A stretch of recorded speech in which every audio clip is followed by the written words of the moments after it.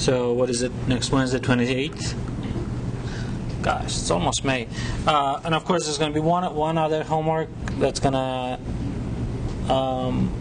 be a week from that, and that's probably going to be our last class. Okay, so Quick question. yes. Is it going to be strictly take home, or is it? Final exam will be take home. So there won't be any issues. Yeah. So what I handed out is partial solutions to homework. So I kind of gave you the solution to part A of each problem, I hope. Thank you. Well, so and you still have to fill in a few blanks. I mean, it's one of those classes where you have fill in the blanks, right? Those are nice classes. So I left like a numerical computation. So we'll talk about this a little bit today and just give you a head start. And we'll continue talking about probability models. Certainly talk about we need to talk about continuous probability models. So continuous random variables. And then look at some of these applications, some of the concrete applications. But let me say from the beginning, if some of you have started looking at the homework, is that there's again a learning curve as to how to interpret these problems and how to successfully, efficiently solve them. Right? You have to develop sort of the model. So it goes back to pretty much that 5-step method. You start by reading the problem, digest it, then you start building the mathematical model, right? So you decide what tools you need, right? Well, we're in the chapter with probability models, so you'll use either discrete or continuous models. Then you build it, right? You build the model, and you build the model by selecting variables. Okay? Selecting parameters, figuring out what are the assumptions, what is known, what is assumed, right? What is something that's certainly given to you, set in stone, what's something that you have to infer, make assumptions. Then use one of these kind of heavy machinery that probability theory gives you. So we're going to talk about central limit theorem today. Right? Solve the model, interpret the results, come up with your kind of explain the conclusions. And I think it will depend on how much exposure to probability you've had and being able to accomplish each of these steps successfully. Okay, so if you didn't have too much probability, then it might be a little bit difficult to argue that something is there's only one correct answer versus there could be possible different interpretations for the same question or for the same problem. Okay. And as you can see, as you can imagine, in deterministic systems until now, there was little room for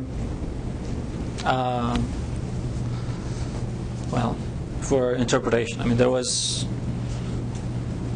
if you knew you had to come up with a deterministic model, then that was pretty much it, and then so we didn't have too much to debate on. But here it's more of the nature of the problems where there's uncertainty, right? There's randomness, that you're going to get certain things that may or may not be intuitive to you.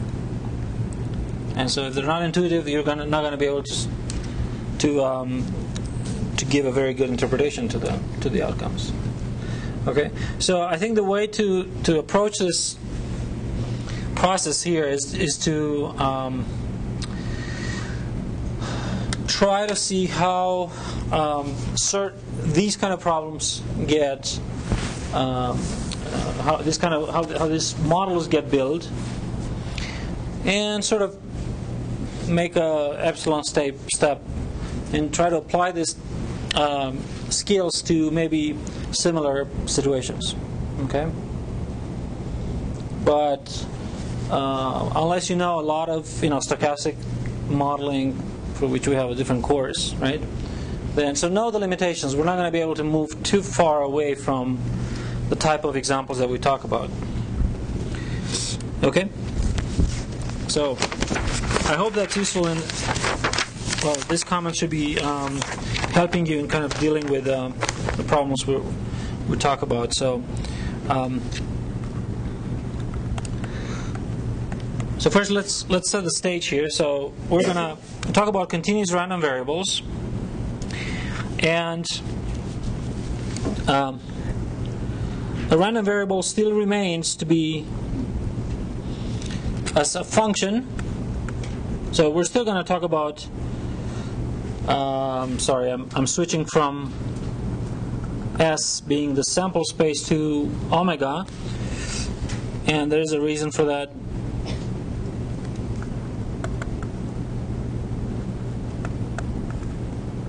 But it's not essential. But it is to indicate that now the sample space is likely going to be, the number of outcomes is going to be not just a discrete set, the set of outcomes, so space of possible outcomes of a certain experiment, right? So it may be actually something in the plane, it may be something on a line, it may be something, right? Not only that, but you have a function that takes every, right? So every element in this, every outcome gets assigned a certain real number. So you make an observation for each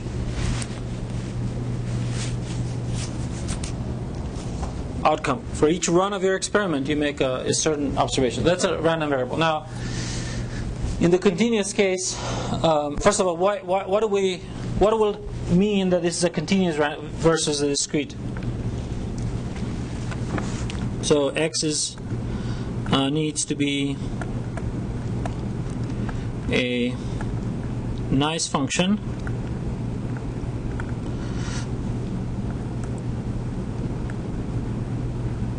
and by nice we kind of mean it's there's a more technical term called measurable function, but I don't know, think about it as some sort of,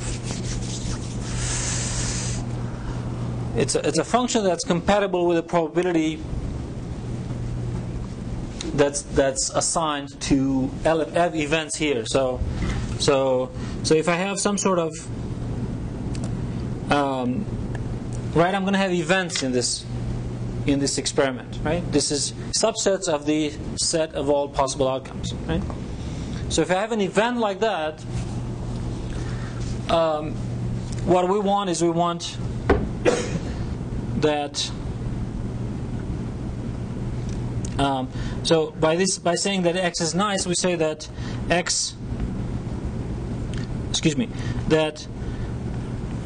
that omega,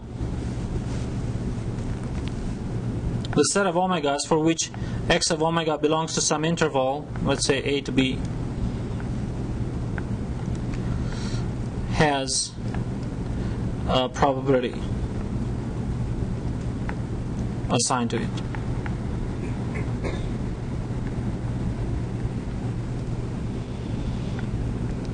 So in other words, we're going to be able to talk about the probability of this event, right? So let's call this event A.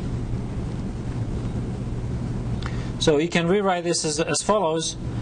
Kind of the shortest possible way is, the next short possible is, this is between B and A, right? So again, keep in mind, when we talk about the probability of an event, we just simply say, we describe that event, right? So this event would be that the random variable takes values between two fixed numbers. Correct? Or the shortest way, as I said, possible in which you might be able to write this is this.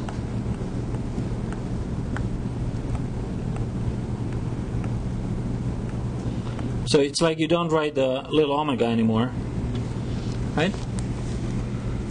Is this for discrete? No, this is for continuous. Okay. Of course, it's also true for discrete, but for discrete, this is the fact that I'm looking at the fact that I'm looking at this. So I'm taking a set of all possible events and I'm mapping it by this x into the real line, right?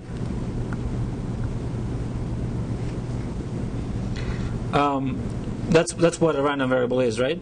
And then I'm saying maybe this I'm interested in when this random variable takes values in this interval, right? So I'm looking at all possible outcomes here that actually are mapped in that, right? So that's how I make this. So this would be the event omegas such that x of omega belongs to AB, right? By the way, another way of writing this is the inverse, x inverse of the interval AB. Okay? Now, if the random variable were discrete, then in this interval A to B, x would only take a countable, let's say a finite number of values, right? So that you could reduce this event to a union of the events when each of those values is actually being achieved. So again, it makes sense to think of this pre-image is called of this interval in the sample space. Especially when the random variable is continuous. That is, the range of values of x is an interval or something.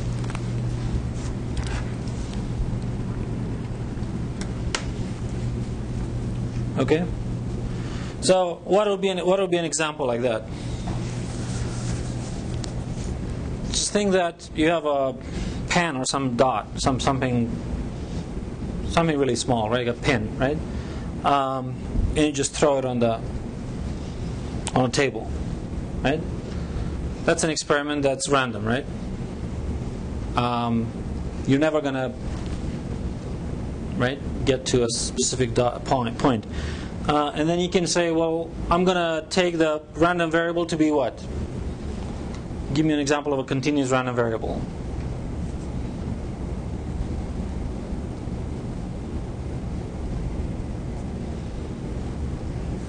For instance, it could be the location of where this pin lands, right, as measured from that edge or something. So then it could actually have all possible distances between whatever, 0 and 10 centimeters, right? So it's a continuous range. If you counted how many times the pin bounced, is that? No, it's the first contact or something. Simplest possible event, right? The simplest possible experiment, yeah. Could it be the distance from that's where you're holding the pin?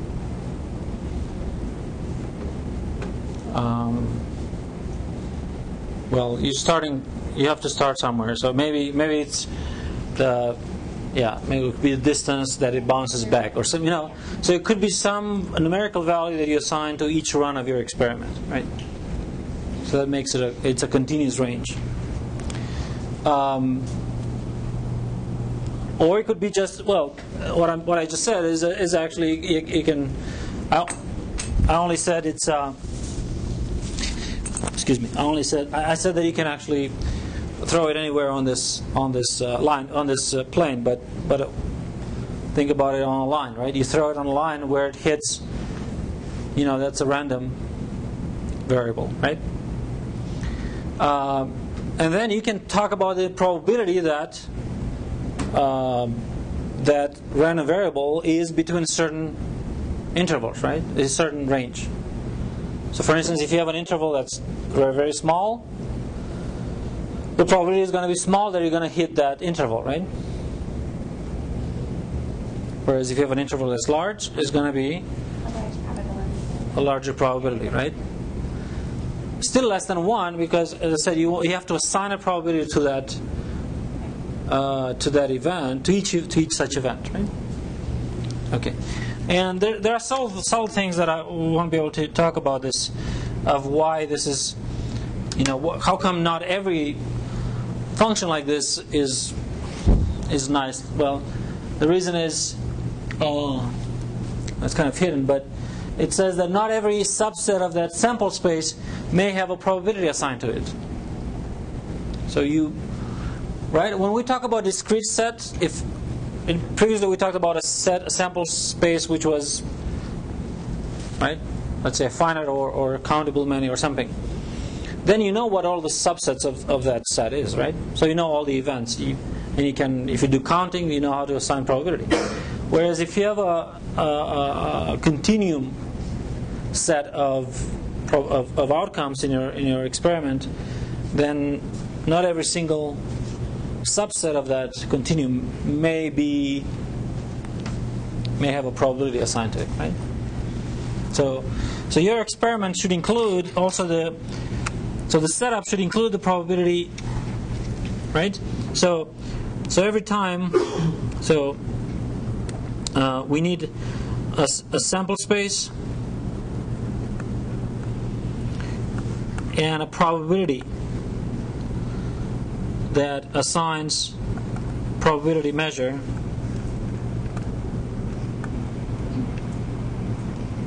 for a set of events. Okay.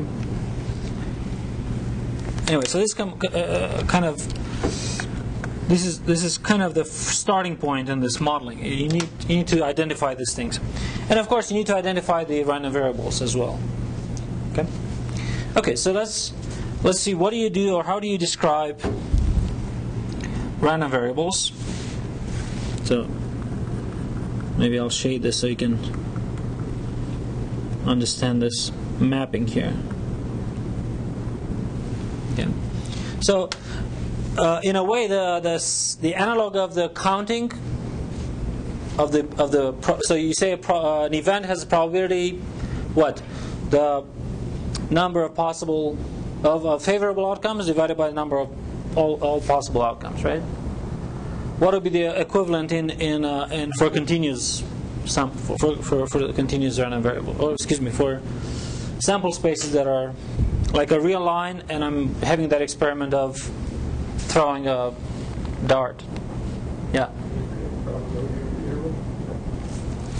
So what would be the probability of an interval, for instance, that you land in that interval?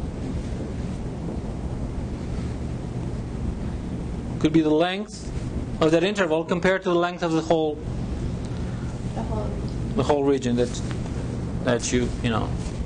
So right, so the smaller the length, the smaller the probability, the higher the length, right? So that's just an example, but you have to define that. Okay. So again, the properties are the same as for the discrete. So the first one is the probability of any event has to be positive for any event A for which you assign a probability. The probability of the entire sample space is 1, so that's the certain event, right? You're always. And the probability of a union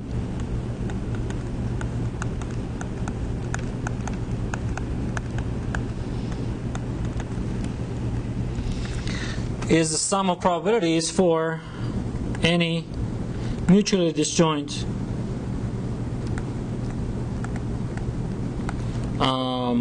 sequence of events, or mutually incompatible if you want. So that says that in my sample space I need to have things that are disjoint, right?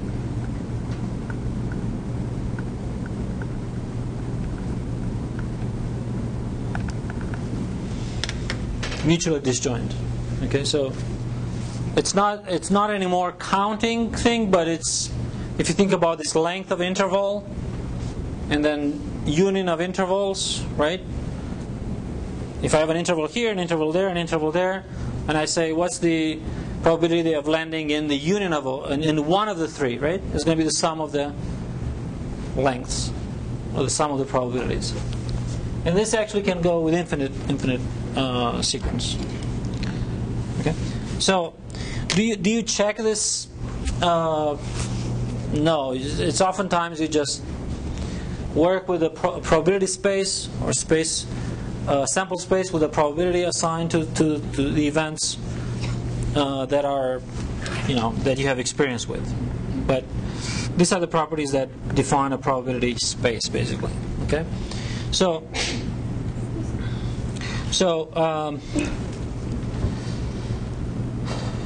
let's define a probability distribution.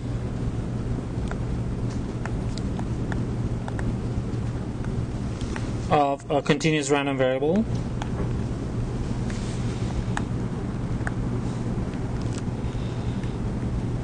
So by definition, that's a function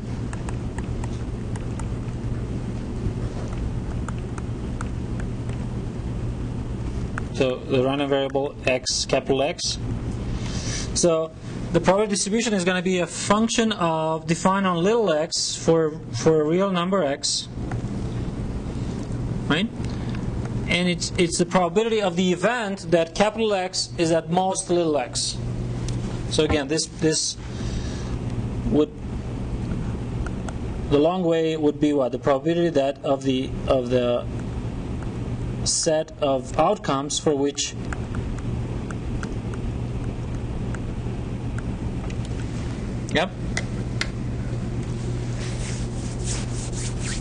for which this capital X has values at most little x. Okay, so this can be defined for any real x. Why?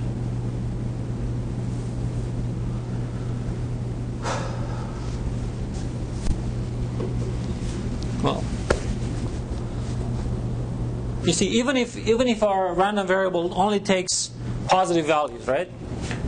Let's say, my random variable is a distance, right? I can still define the probability distribution for negative little x's, right? What would be that value? If I have a random variable that's always positive, and I'm saying I'm looking at the probability of the event that x is less than -2. That's an empty set. That's an empty event, right? So it's an impossible event. So its probability is 0, right? So this function is just simply going to be 0 from -infinity all the way to wherever the first value of the random variable takes place, right? So this, again, is a function from R to R. Actually, it's true that it's from R to R, but you can see that being a probability, it's actually the values of the probabilities are between 0 and 1. Yep. So it's a function, and it has lots of properties like I think it's right continuous or something.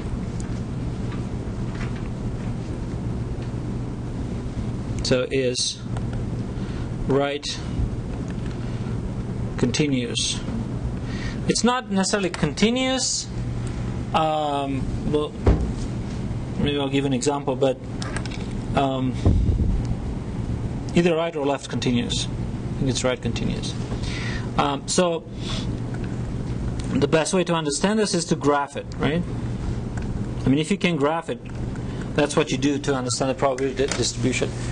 It is similar to, well, it's not quite similar to the histogram in the discrete random variables. When we said I'm going to plot the number of, or the probability that the event takes a certain value, right?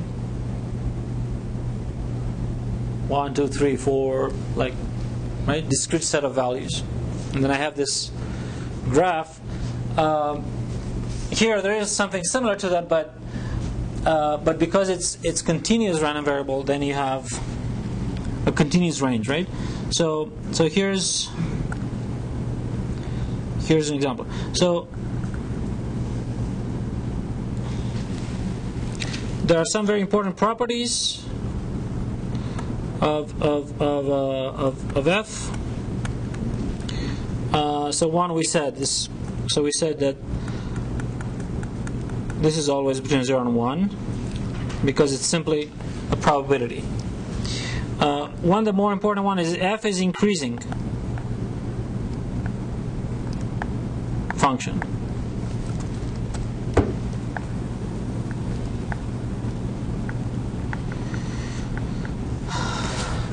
Okay, so what does it say increasing? It says that if I have two values for little x1 and little x2,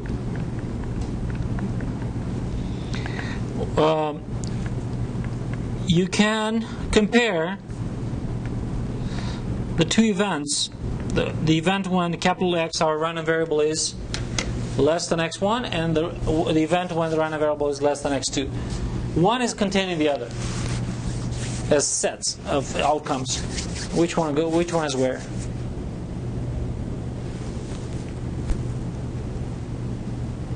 Which one is containing which?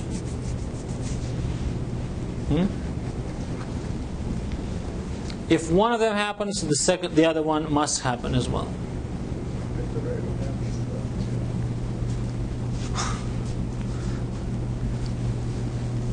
It's just a matter of saying it back in your head is in words, basically. It's like, but if we know that x2 is occurred in x1 is to the left of x2, so you're saying this is included in this? I'm saying that the x is less than x1 is included in x less than x2. That The left one is. This is included in this, right? Because if I throw the die, right? If I run the experiment once and I measure the random variable, right? And it's less than x1, because x1 is less than x2, it's also going to be less than x2, right? So every outcome in this set, in this event, is also going to be an outcome in this event. Okay? Now, because of this inequality, inclusion, and of course the properties of the probabilities. If I have a smaller set and a larger set, both of them are events in two events, then the probability of the smaller event is of the smaller set is less than the probability of the larger set. Okay? So this just says f of x1 is less than f of x2. Of course, for x1 less than x2. So this says that f is increasing. Okay, so it's always going to have this pattern. Now, of course, as I said, it might actually be 0 for a long time, and then increase, and it possibly be 1 after a while, right? For instance, if the actual random variable has values in some interval, bounded interval, right?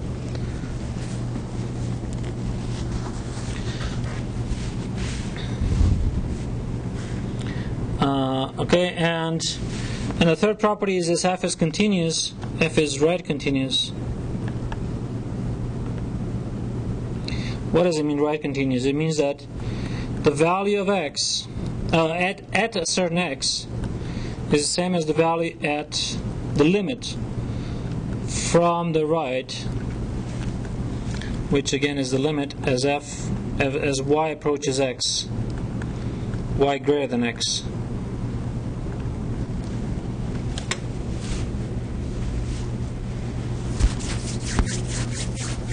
If it were left continuous, would that mean that the f of x is equal to f of the left-hand limit of x? Right. So the picture here is something like this.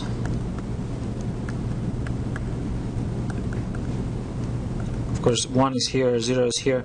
But at some point, it doesn't necessarily have to be. It will not. It can have jumps. Of course, only increasing. It can only go up with jumps because f is increasing. But I think the value at that endpoint is going to equal to the limit from the right. Okay. And again, this follows from that property that you can take in property 3 here, that you can take unions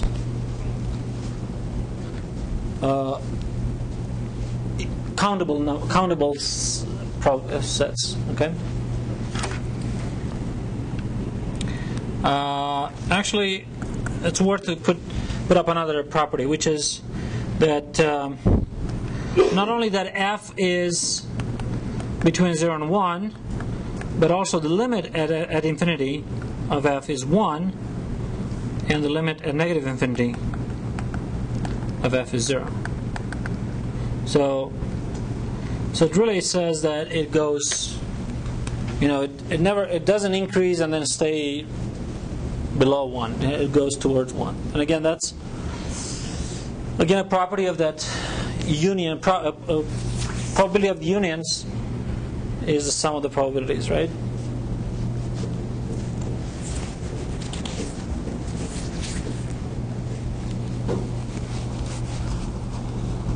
Am I saying something totally new here, or have you seen this in previous places? I haven't even taken probability, but I'm familiar with some of this. I mean, we could spend time and go through this, prove all of these things, but I think it's not one of our goals here. Okay, so let me just introduce one more thing. That's probability density function.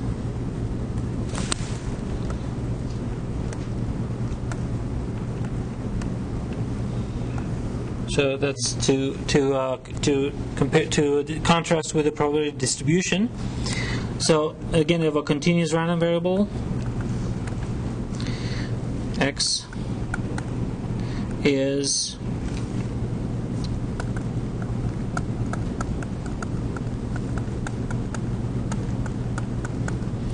simply the derivative of this capital F, assuming the derivative exists, right? So assuming f is differentiable at x. Now,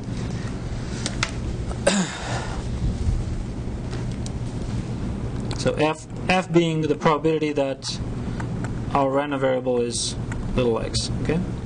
Now, keep in mind this is all attached to a random variable. So you have a random variable. It comes with a probability distribution, and it comes with a probability density function, assuming that you can take the derivative. So, and there are ways to. So, for instance, if you have a jump, you cannot take the derivative, right? So, if your probability density function distribution has a jump, like I plotted before, you won't have a derivative there, right? But if, for instance, it's continuous, right?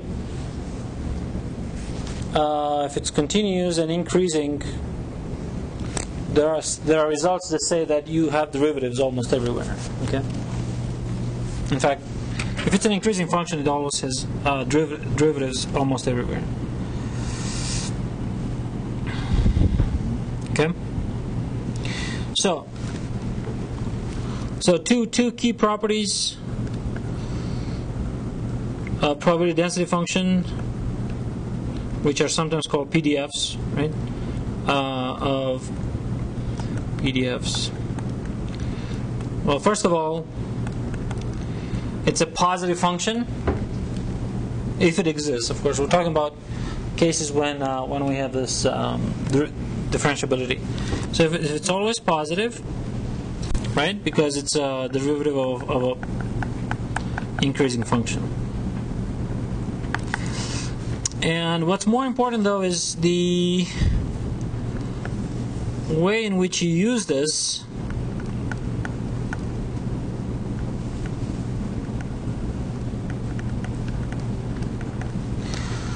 and use this density function to compute probability of the event, of that key event, of the event when x is between two fixed values, and that's simply the integral. Now, why is that?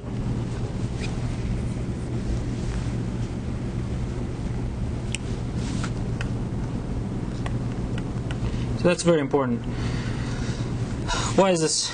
Well, what's the integral from a to b of f of x dx? Simply the integral of f prime, capital F prime, right? So that's f of b minus f of a, fundamental theorem of calculus. Yep.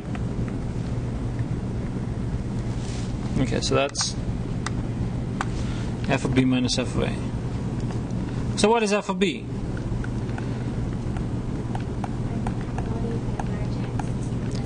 Probably that capital X is less than b, less than or equal than b, minus the probability that large X less than or equal than a, right? Now this one is this is a subset of this, right? It's a sub-event, or I mean it's a I don't think we use sub-events, but this is a subset of outcomes of this. So the difference is the same as the probability of the event when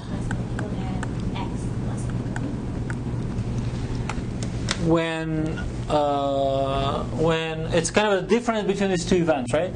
So it's when x is less than or equal than b, but not less than or less than or equal than a. So it's greater than a and less than or equal than b. Okay.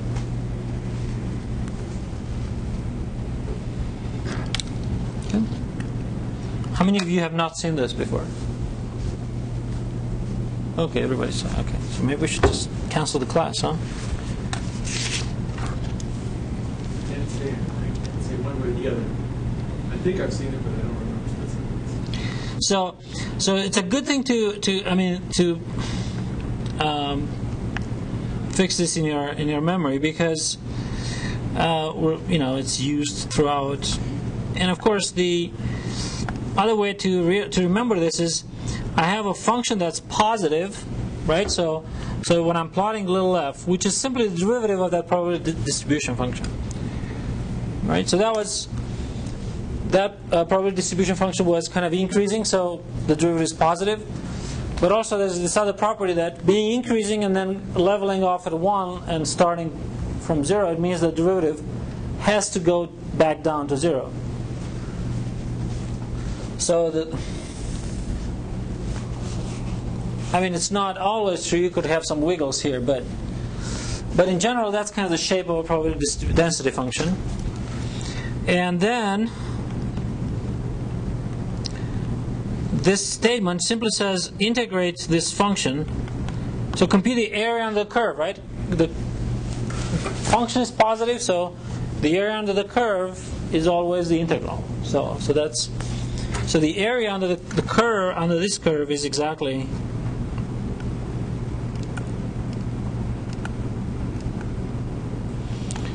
under the curve y equals f of x. X between a and b is equals the probability of this event.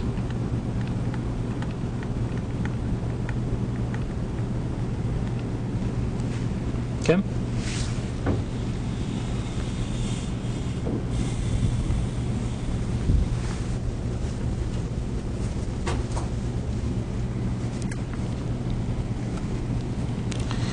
And also, I'm going to say this, but it's not completely correct. But oftentimes, it has to be kind of a really weird distribution or density function for this not to be true. But the limit, if your probability distribution function is an increasing function and kind of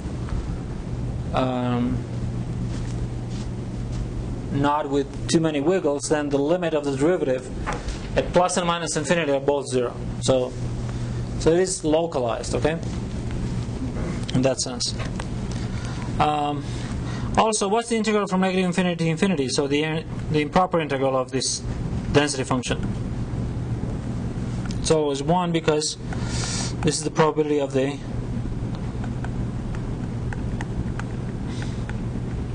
of x being negative infinity plus infinity, and that's the certain event, right?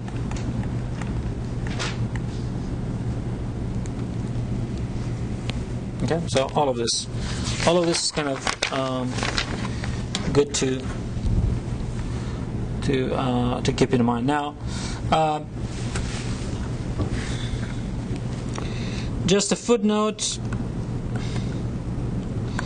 if x is a discrete random variable, so by that we mean that you take only a discrete, let's say, countable number set of values, so k1, k2, kn. So k1 if omega is in a certain event, right? So it's the event that x takes the value k1. K2 if it's in another event, right? That's another event. These are all mutually disjoint events, right?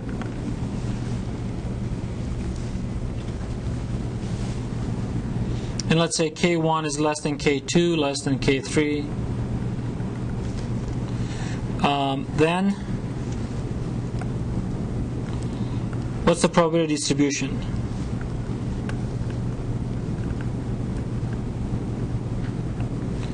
I mean, we should say, to be very precise, probability distribution function. Okay, so it's because it's a function on the real axis, it's on the real line. So this would be, let's say K1 is here, K2 is here, K3 is here, K4, and so forth. So I'm plotting something that takes a discrete set of values and they're all positive. So how is the probability distribution function going to look like for this one? It's going to be increasing.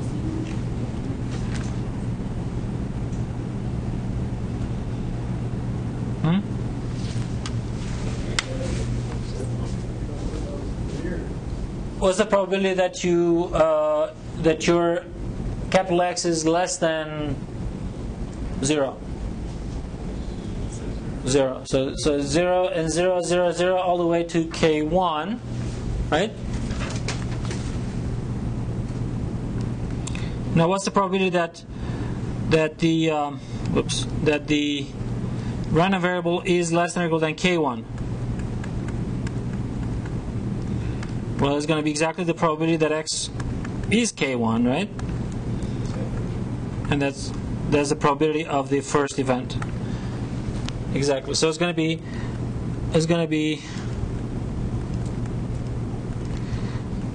a positive. Well, right?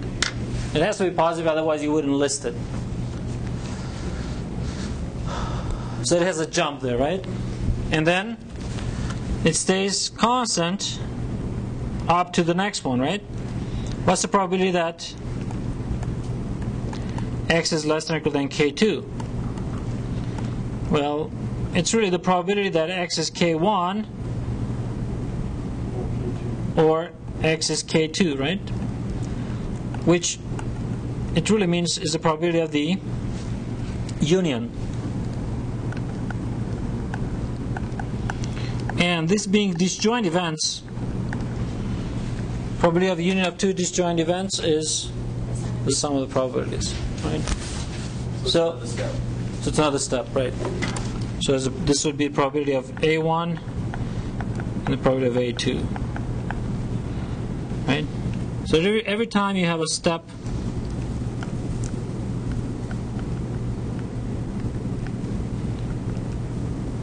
by that amount, right? Now, if you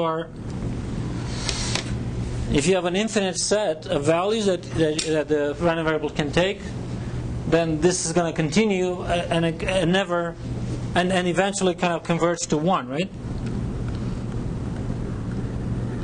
If it's a finite set of values that the random variable can take, it's going to have a finite number of steps, and then it's just going to level off to 1. Okay. So, for instance, for this kind of probability, for this kind of random variables, it doesn't quite make sense to talk about the density function, right? I mean, density function would mean the derivative of this piecewise constant function. So it would be 0 everywhere except at this discrete set of points, right? So the density function is important for the case when you don't have this kind of jumps. You don't have discrete set of values. You have, but rather a continuous set of values. Okay, so let's talk about expectation of a continuous random variable. We talked about the expectation of a discrete random variable, but if now I have something that takes a continuous range of values, right? And here's a case which is kind of the other extreme. It's not discrete, so it has a density function with a probability density or PDF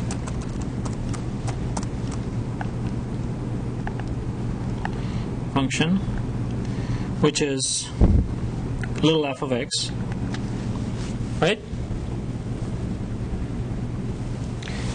Then the expected value of this random variable is defined to be, again, it's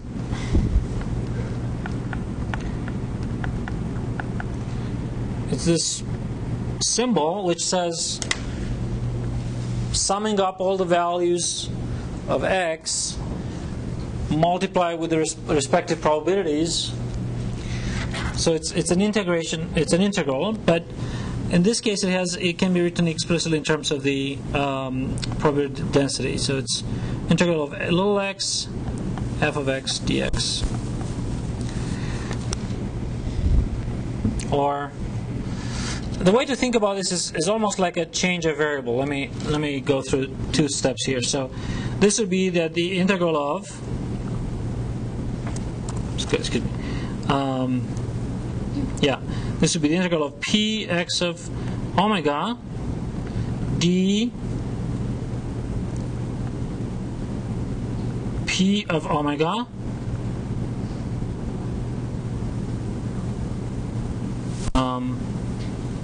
well,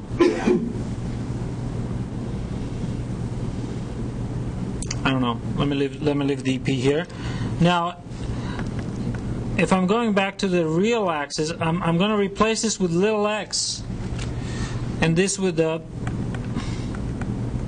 It's kind of hard to explain this in without going through the integration process explicitly. But this is, I don't know. That's not going to be helpful.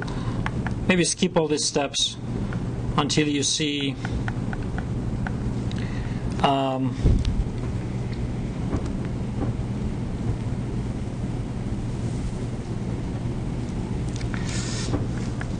you see the formula that one uses most of the time. So expectation of x is x little f of x dx. Again, I cannot justify very well all this change of variables that took place here, but because we haven't talked about measure theory much. But okay, so maybe this is digestible, right? It's basically an integral of x with respect to f of x. But if not, then this is just f little f of x, or f prime, capital F prime, dx, right? So this is just going to be. So in essence, the way you compute the expectation is you multiply x with the probability density function and you integrate between negative infinity to positive infinity.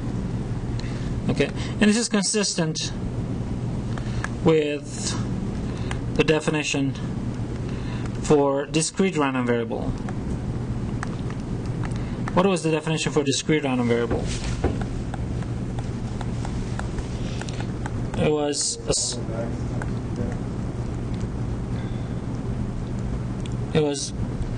Right, let's say it takes the values k1, k through kn. Then it will be kn times the probability that x takes the value kn, right? So this would be like pn. So this is a summation of k and pn. So instead of the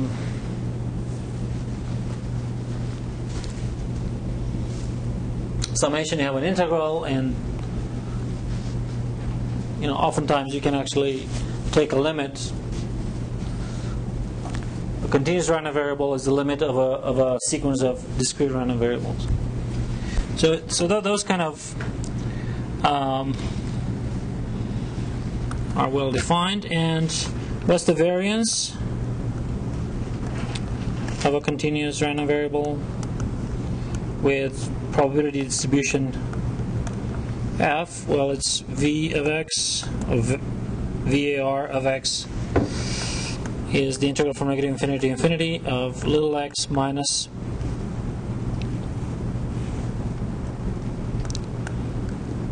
m squared f of x dx, where little m is actually the expectation of capital X.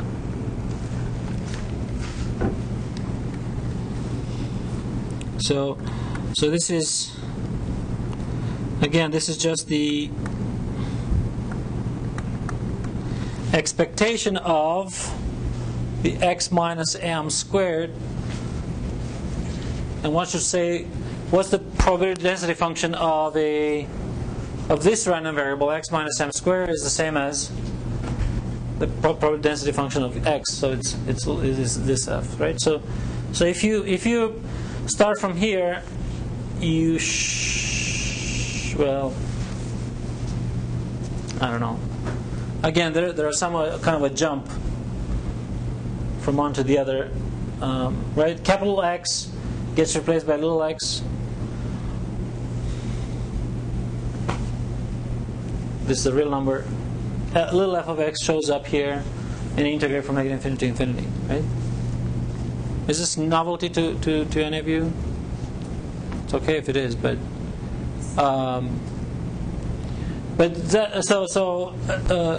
if you have a random variable and you have its probability density function, then this integral is going to give you the variance. Okay. Again, this matches the case of discrete random variables, which would be, it's a series, right? And so oftentimes this looks like a lot better computation than a series computation, right? Okay.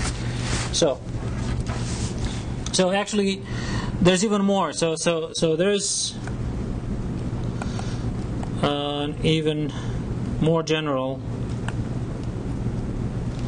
formula, which, if you have a random variable x and you compose it, so you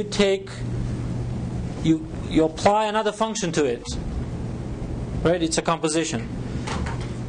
So the one above would be, or think about just taking the square of capital X, right? That would be a new random variable. And you take the expectation of that.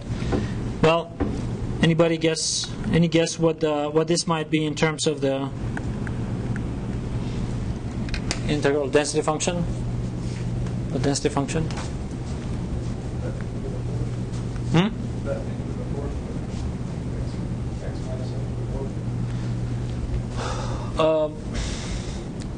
I'm not saying what g is, but if you want to think of g as x squared, then that's fine. If g is a square function, then this would be actually the square x squared. Okay? Little x squared. If g is sine function, this would be sine of x. Okay? So it really comes from that change of variables. But so in general, it's just going to be g of x, g of little x times f of x. Okay?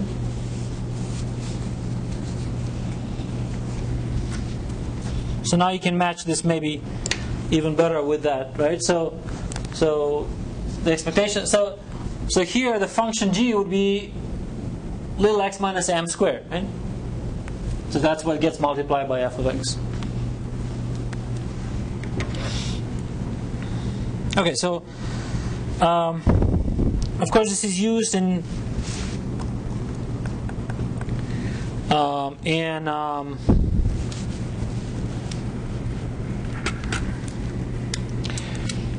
for what's known momentum, so moments, excuse me, of random variables. So you could talk about the square, that's the square of a random variable, right? And talk about the expectation of that. That will simply be integral of x squared f of x, right? And so forth. So I was joking, a sine of x, I don't know if it will ever see, but powers of, right? Of a random variable, that is sometimes important to compute, so. Okay? Certainly the second power is important. Further powers are not so important. Okay, so let me say one more thing and then list the central limit theorem. Okay, so a very important example of a density function is the Gaussian density function.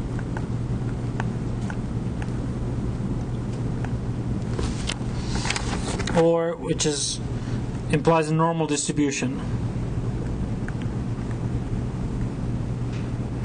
function. So it's just like that Poisson distribution that we said. Here's a distribution, okay? We didn't say what the experiment was. We didn't say what the random variable was, right? We just said there are important random variables in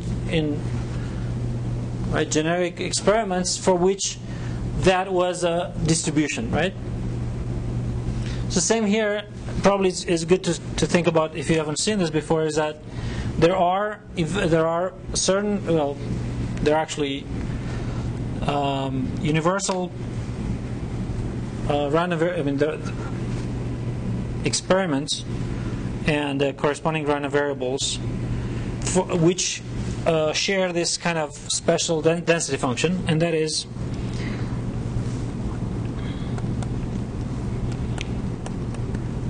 we're going to use this notation.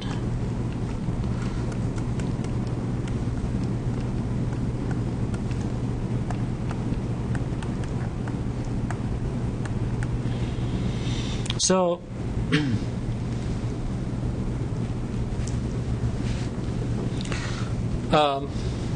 there's a sigma here, so sigma in denominator. So just to familiarize yourself, if I take m equals 0 and sigma equals 1, that would be kind of the normal distribution. Then g of 0, 1 of x is going to be what? 1 over the square root of 2 pi e to the minus x squared over 2. Yep. Exactly. So sigma will end up being the standard deviation for this random variable. For this distribution. But again, just to see the shape, this is the special case, right? That's the normal distribution. And the one there is just a translate and possibly a change in scale, right? In the x direction. So typically this is going to look right.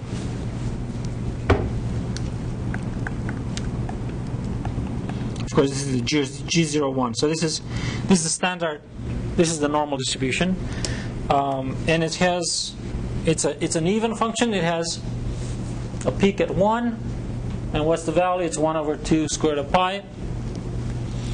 What's the property? The important property that one has to check is that the integral of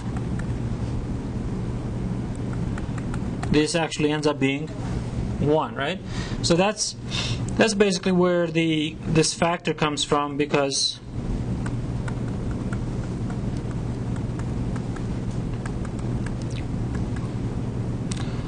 when you do the computation of just the integral of e to the minus x squared over 2, integral of that over the whole real line, you end up with the square root of 2 pi. And that's an exercise you should have seen in calculus 3. What's a hint for that sort of thing? It's a nice, it's a change of variable to polar coordinates. Oh. So look in a Calc 3 book where it talks about change of coordinates from rectangular to polar coordinates in the plane, and this is going to be there as an example, as a computation. And it's a very good exercise to do. Okay, so again, that's the reason why this square root of 2 pi, right? Is because you want a probability density function to integrate to 1. Okay, so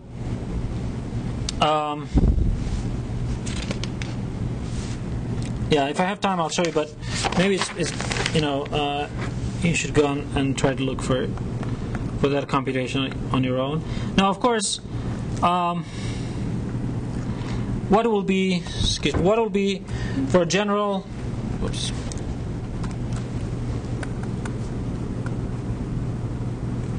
M and sigma, the thing is just going to be shifted. It's going to have the same shape, of course, but it's going to be shifted, and it's still going to have the integral to be 1. Yeah, I mean it has to be. So that's the reason for that factor in front, right? In the general, and the factor was 1 over sigma times 2 squared of pi. So this will be the 1 over sigma squared of 2 pi. The peak of this thing is not so important. The more important thing is actually the inflection points here. So if you're really into calculus 1 stuff, you could take that function, differentiate it twice, and you're going to see that the inflection points, there are 2 inflection points, and they happen at plus and minus 1 for that thing, and for this thing are going to happen at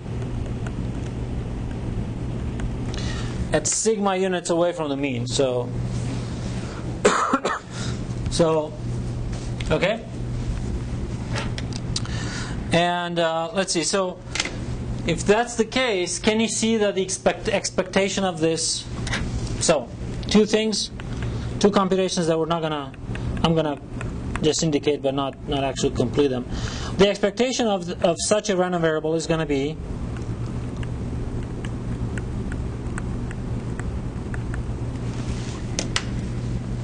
the integral of x times that, right?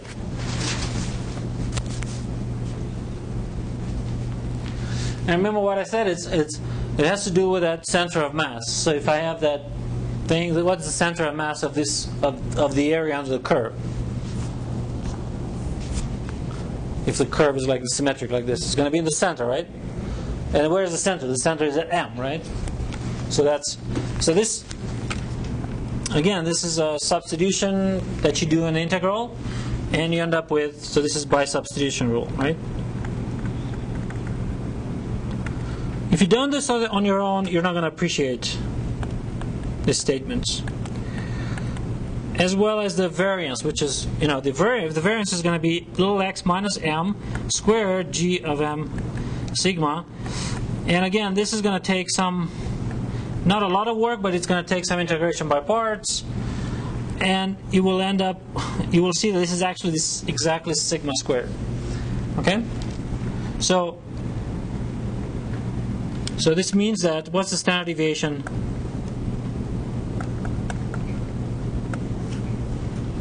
of x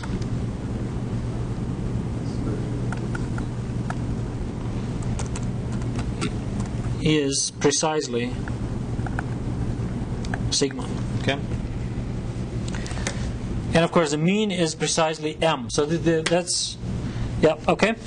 And let's just say one last thing is that, let me just say the following thing is that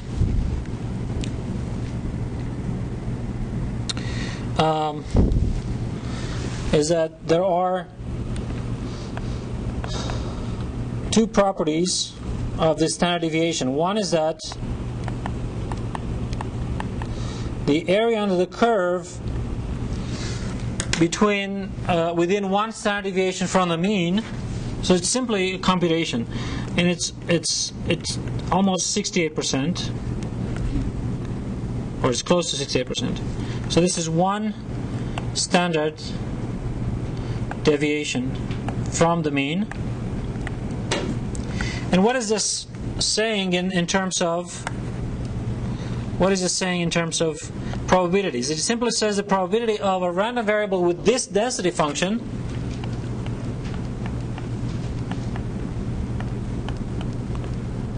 of this random variable being between those two values is 68%, right?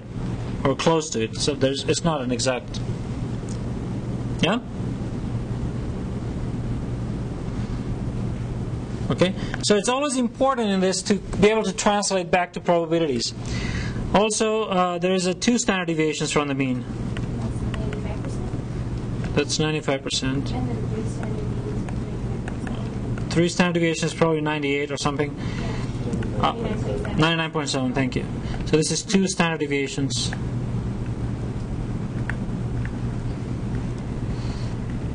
And again, this means the probability of the random variable between m minus 2 sigma and plus 2 sigma is 95%. And you can keep going on and on, right? Well, 95% is kind of an important number here. It says that this is a 95% confidence interval. So we're going to have to finish here for now, but this is the place where we start talking about the central limit theorem. So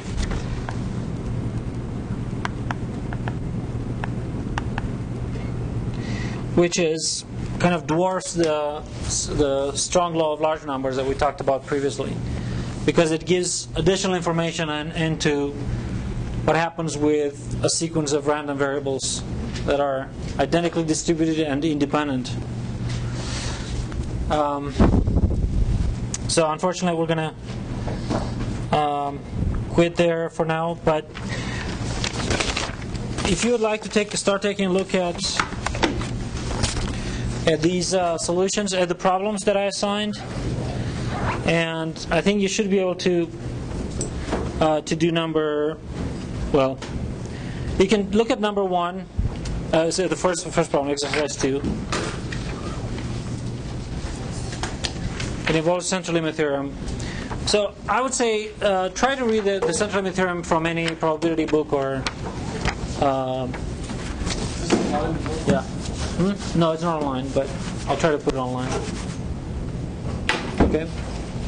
And this should help you kind of get started, at least interpreting how the problem should be, put into equations and stuff. Okay. I don't think not all problems involve central limit theorem. So, okay. Thank you.